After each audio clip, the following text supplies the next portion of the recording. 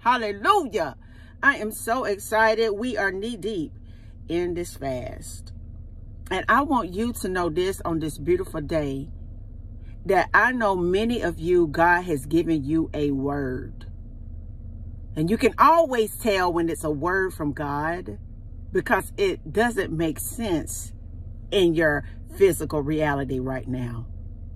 But some of you doing this fast, and even those of you who may not be participating in it, God has given you a word that the enemy wants to grab a hold of and steal the word that God has planted in the hollows of your subconscious mind. See, he knows that if that word ever takes root and begins to travel into your heart center, then you will be able to see that word reflect in your environment.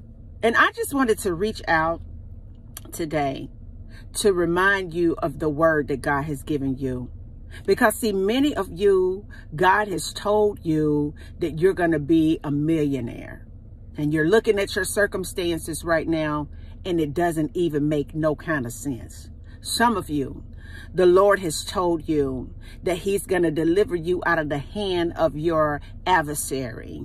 But you're in a situation where you feel that it may be hopeless, and that's how you know it's God, because it don't even make no kind of sense. See, some of you may be suffering in your body today, and God has given you a word that he's going to heal you. The doctors have given up on you, but you keep hearing the Lord says that I'm going to heal you. It don't even make no kind of sense. See, even some of you today may be having kids that have pretty much lost their mind, but you believe in God for them, and he's told you that he's going to save your children.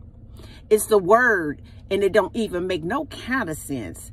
I just wanted to tell you that God has given somebody a word that he's going to give you a kingdom spouse, that husband, that wife, someone that you can experience love with, to just experience your life with. And it don't even make any kind of sense, because many of you have been single your entire life. And many of you have been single for the past 7 years. Many of you have been single for 10 years, for 15 years, for 20 plus years. But God has given you a word. And I just want to encourage you on today. Don't you forget. Don't ever forget what the Lord has told you. You water that word by giving him thanks for that in advance, by just speaking life over the word that he has given you. Water it with the fuel of your faith. Water it with the word of God.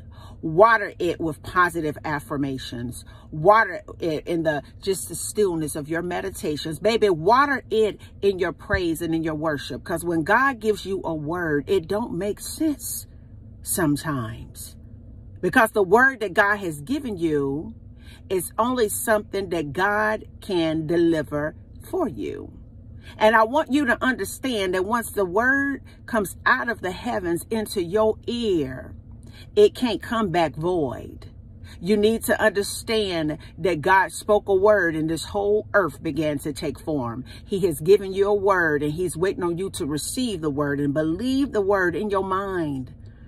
Believe it as if it has already happened for you. Thank him like it has already happened for you, because it has happened spiritually already. Do not allow anyone, any circumstance, anything in this reality that you are seeing right now, this physical reality, just distract you, cause you to give up hope, cause you to turn around and say, oh, it's not gonna happen. That's like pouring gasoline and fire on the seed, which is a word that God has given you.